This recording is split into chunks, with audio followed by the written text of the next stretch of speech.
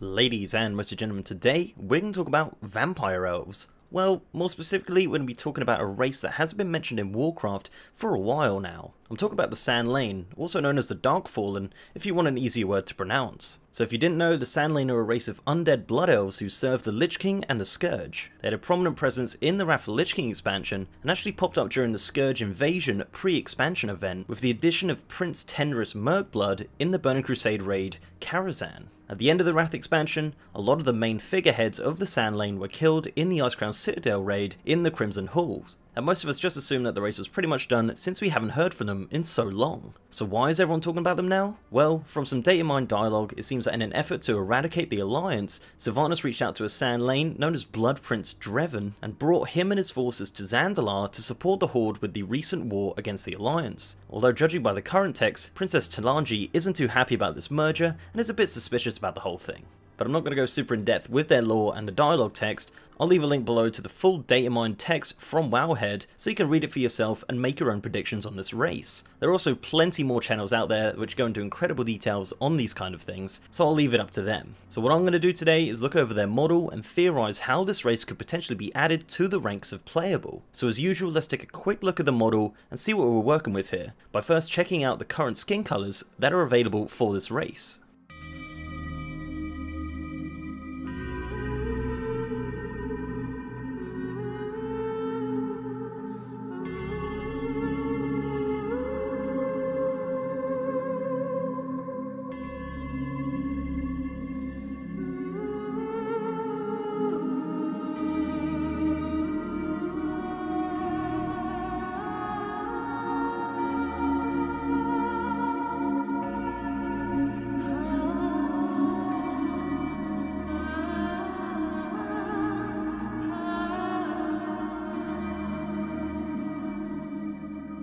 So this race is pretty interesting. Looking around the Crimson Hall in Icecrown, you can see that there are some models which use the unique model that I showed, and some that are pretty much just Blood Elf Death Knight skins. But first, let's check out this unique model. So this model was known as Vampire Blood Prince in the game files, and I'm going to be honest, it has not aged very well at all. Comparing it to the current Blood Elf, it does just look really bad. It honestly reminds me of those High Elf models from Vanilla, which looking back now just look dreadful. I think the worst looking parts for me have to be this lame excuse for a chain on their chest, and pretty much the whole face and hair looks awful as well. This model does have some layers that you can remove though, but the armour is pretty much here to stay on this one. You can remove the hair and the headdress to reveal an even scarier looking model, and you can also remove the ears for some unknown reason, but you can't remove all of the gear on this model. It does however have some unique animations which sets it apart from its Blood Elf counterpart, most of these being emotes, and they're actually pretty great. It really shows off the spooky and vampiric nature of this model. It reminds me quite a lot of Vamp from the Metal Gear Solid series.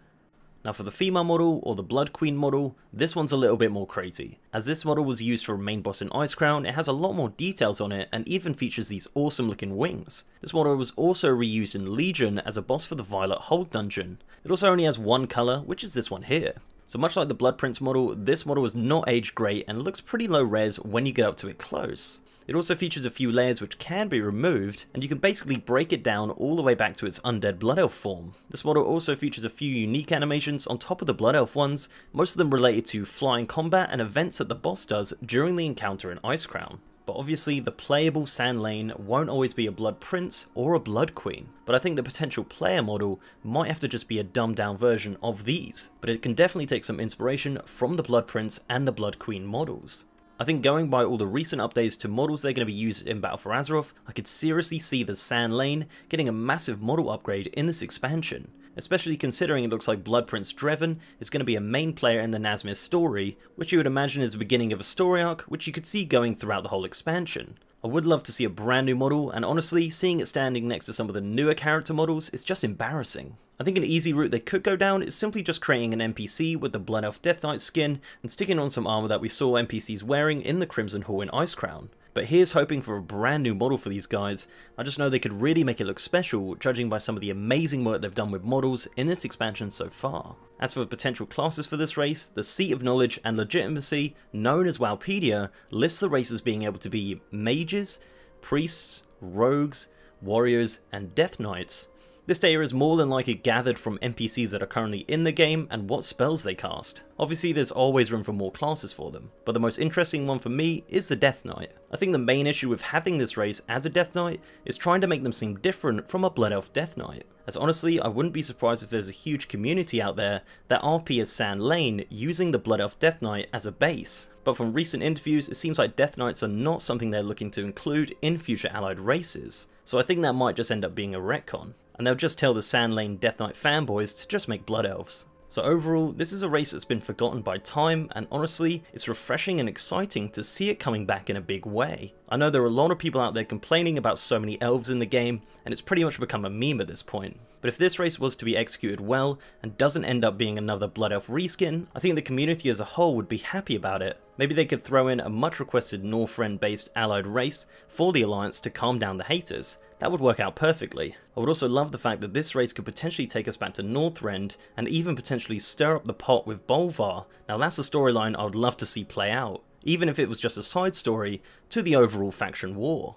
So that's pretty much all I've got for the Sand Lane and the allied race theories. For me personally, I think with a model upgrade and some brand new animations, this race could fit very well with the Horde and would be a very interesting allied race to be added. I know it's not as highly requested as a High Elf or a Wildhammer Dwarf, but I'll put money on the fact that if Blizzard does come out with some incredible looking unique models for these guys, the community will be begging for it. So let me know down below what your thoughts are on all of this, and do you think the Sand Lane would fit well as a playable race, or do you think it's just a bit of a pipe dream? I'd love to know what you guys think. So before I go, I'd like to give a massive shout out to my amazing patrons and YouTube sponsors. You guys are awesome.